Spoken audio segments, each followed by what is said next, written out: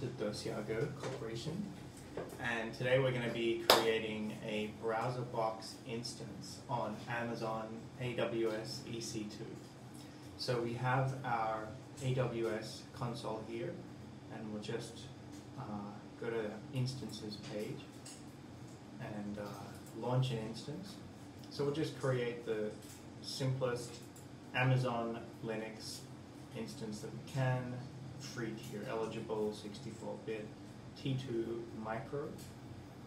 So use our little key pair that we have. And we'll use an existing security group where we've already created the correct inbound rules to open up the ports that we're going to be needing to enable the application to serve. So we'll take a look at that a little bit later, just to ensure that you know how to add those inbound rules to your security group. But basically, and we'll just give it a 30 gigabyte because we're going to be installing quite a lot of software on there, so you may as well have more hard disk space. That's all we need for now.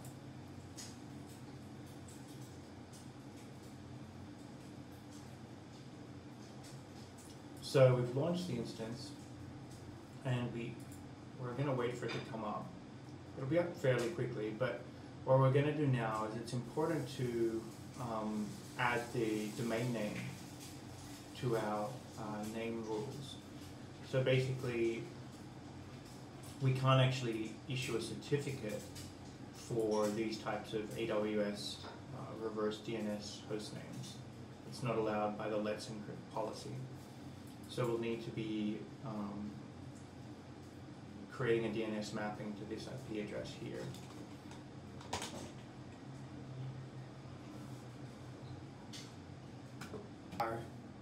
We've got our DNS mapping to this IP address here.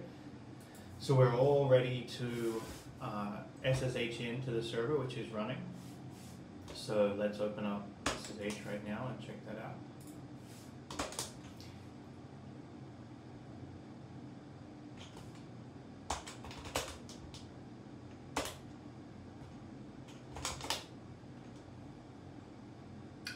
Okay, so the first thing we want to do is install Git.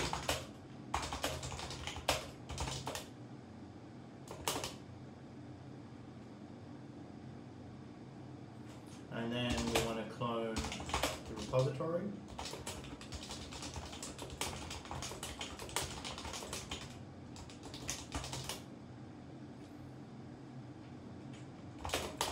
And then we want to start the install process. So here, the first argument is we want to pass the server's hostname so that we can, wrong one, so that we can create the certificates automatically. And then the next one we want to pass is just an email address for Let's Encrypt to agree to the terms of service of Let's Encrypt.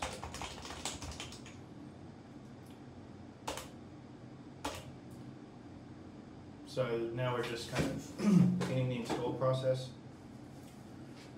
Yes, we agree to the terms.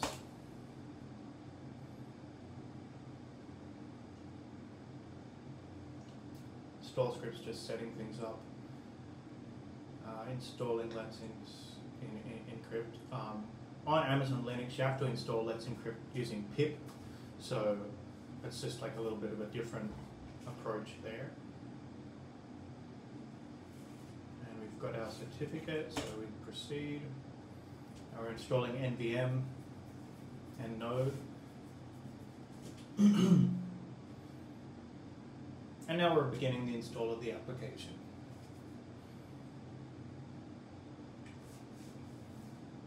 So this will probably take about 5 minutes or so.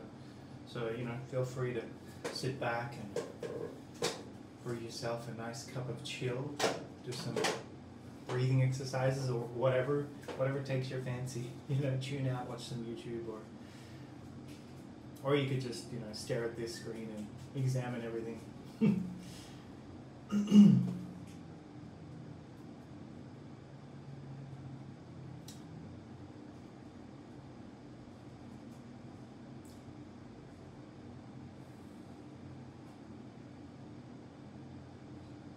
Alright, so we're going to continue there. And we do want to run the setup machine script. So that's installing all the dependencies.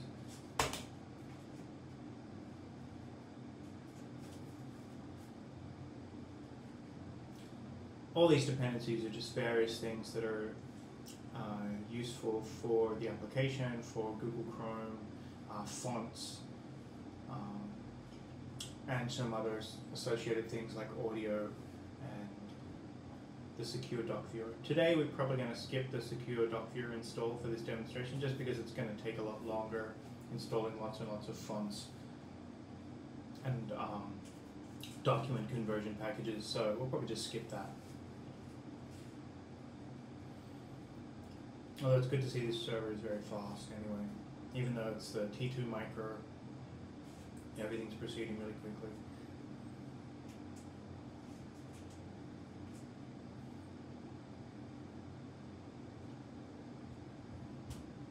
You can see the current Google Chrome is being installed, version 119.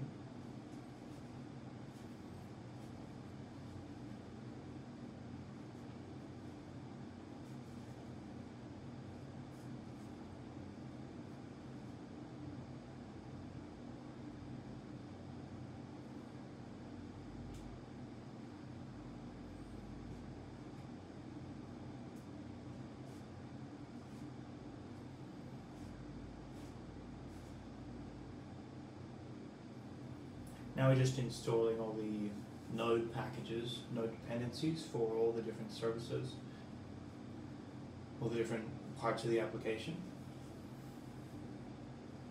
And we'll skip this for now.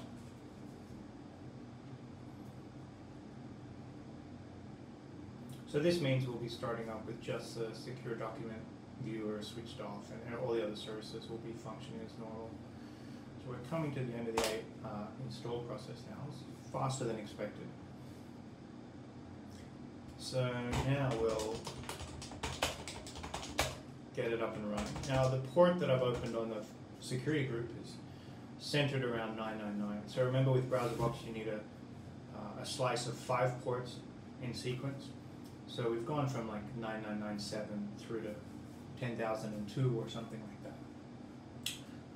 We've opened those ports up in the security group. So remember, with BrowserBox you always need those 5 ports centered around the main application port. Just the other ports are for the other services like audio and documents and so on. So I'll set that up, and it seems everything's worked well. So I'll start the application. We've got our login link.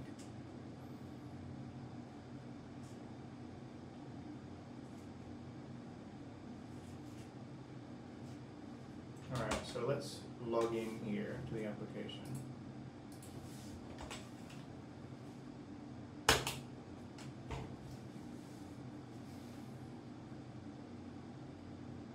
You can see we've loaded everything there well.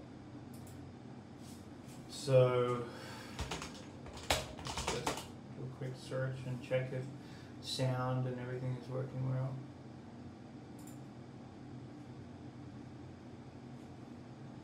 Remember, this is all happening on an T2 micro instance.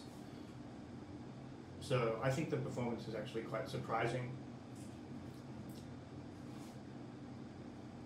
Especially given that what you're seeing is, now that sound is coming through, but I've got my earphones in, so you can hear it now.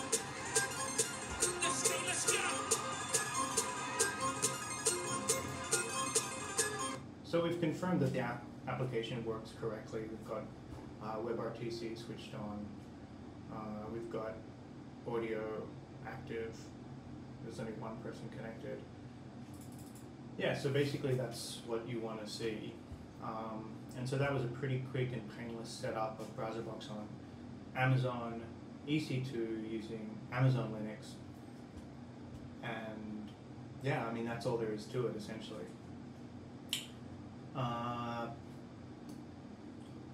Yeah, I just want to note that the EC2 instances seem to provide really good performance and really low ping. You know, this is in a region somewhere in the US, and I'm connecting to it from an IP in Europe right now, so it's actually very fast considering the distance in between. All right.